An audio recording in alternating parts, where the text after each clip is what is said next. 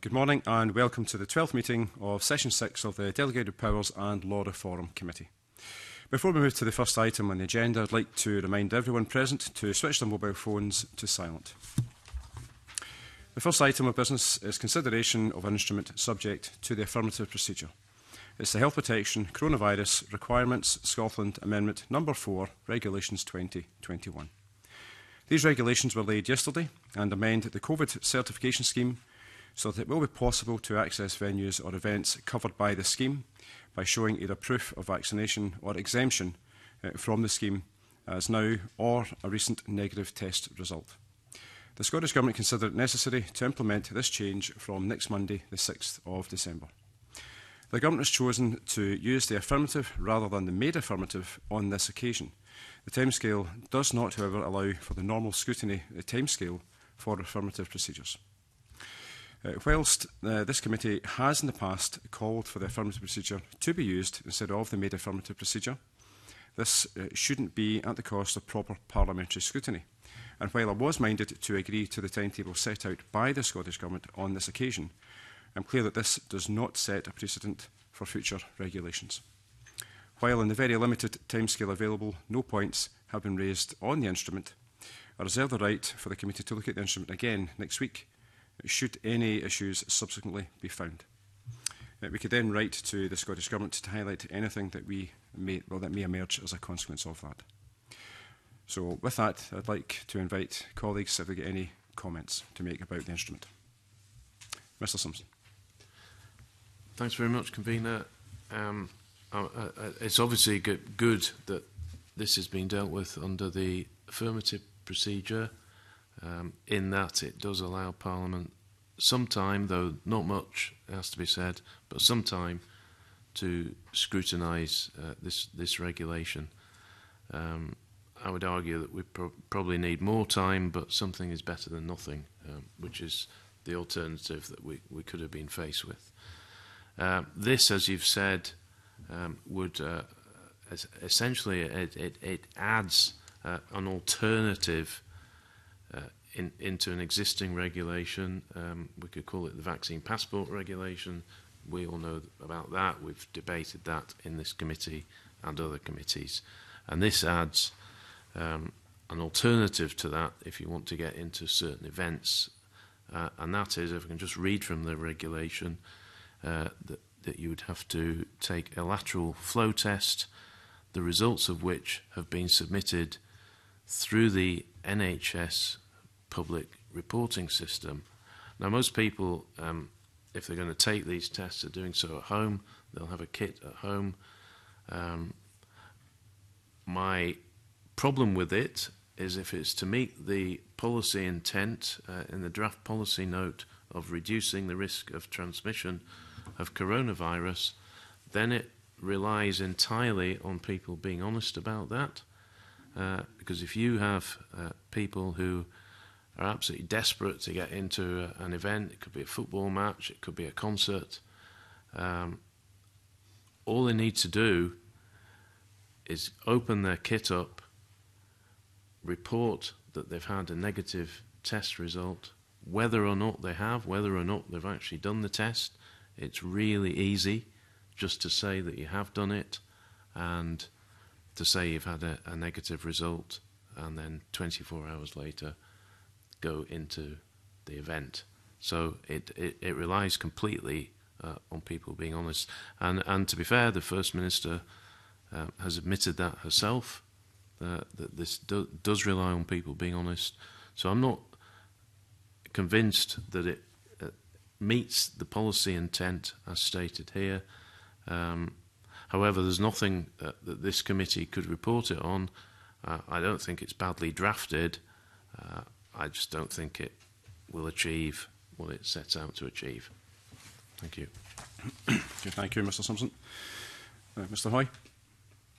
If I could just echo what Mr Simpson has said, just in welcoming the use of the affirmative, albeit expedited. I think that means that, effectively some scrutiny is better than no scrutiny at all. But I think, again, just worth recording for the record that the instrument, even though it's sound, will give effect to a policy which doesn't, in my view, meet the principal policy objective, which, if you look at it, is to say to reduce the risk of transmission of coronavirus by ensuring, it uses the word ensuring, that specified indoor public spaces where transmission risks are higher are used only, the word only, by those who are vaccinated or can prove a record of a negative test. And I think we know that the vaccine passport scheme is flawed in that it doesn't prove the person who presents the passport is the person who was double vaccinated.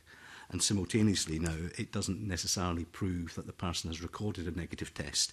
So I think the problem with the underlying scheme that this instrument gives further effect to is that it relies upon goodwill and honesty rather than science or proof. So I think whilst on reporting grounds, I think it was reporting ground I would be that we would seek to do if we thought that the instrument was drafted in a way that was defective. I don't think the instrument is defective, hence why I don't think we're calling for it to be reported, but I certainly do think that the policy that it gives effect to and the scheme that is being applied is defective, and I would very much welcome us drawing that to the lead committee and then perhaps hearing what they have to say in relation to that before we look at the instrument further next week.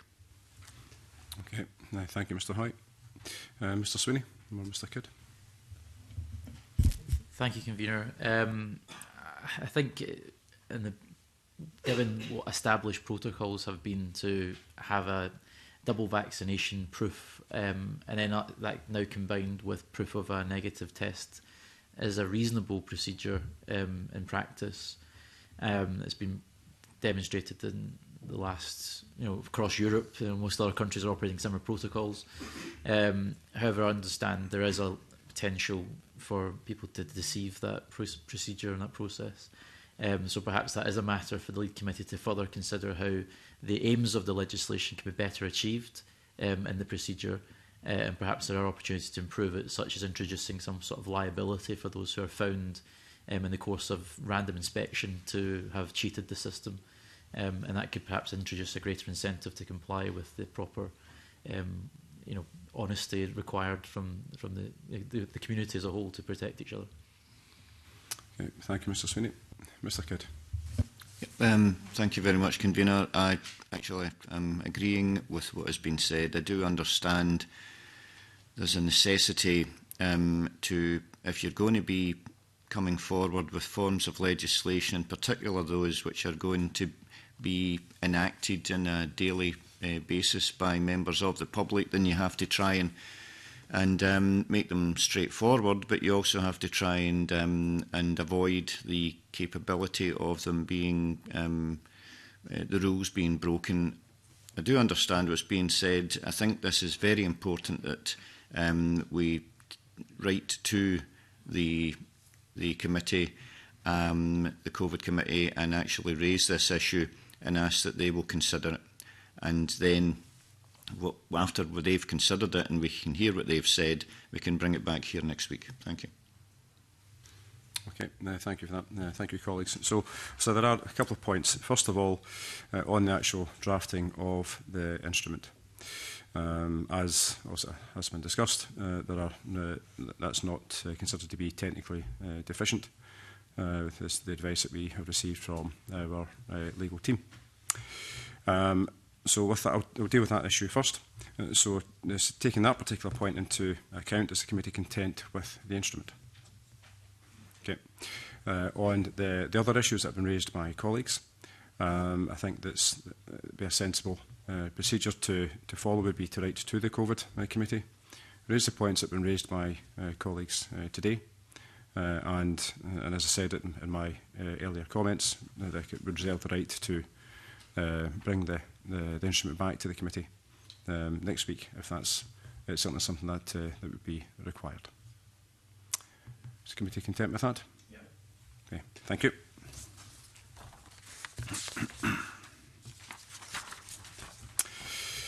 Under agenda item number 2, we're considering instruments subject to the negative procedure.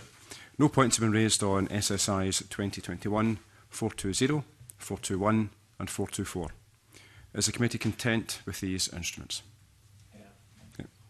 Also, does the committee wish to welcome that SSI 2021-424 rectifies errors in the public procurement agreement on government procurement, thresholds, etc. Amendment Scotland Regulations 2021, highlighted by the committee at its meeting on the 16th of November.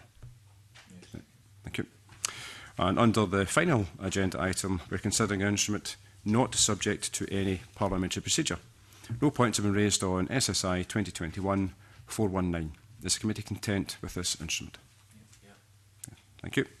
And with that, the next meeting of the committee will take place on Tuesday, the 7th of December. And with that, I'll close the meeting. Thank you.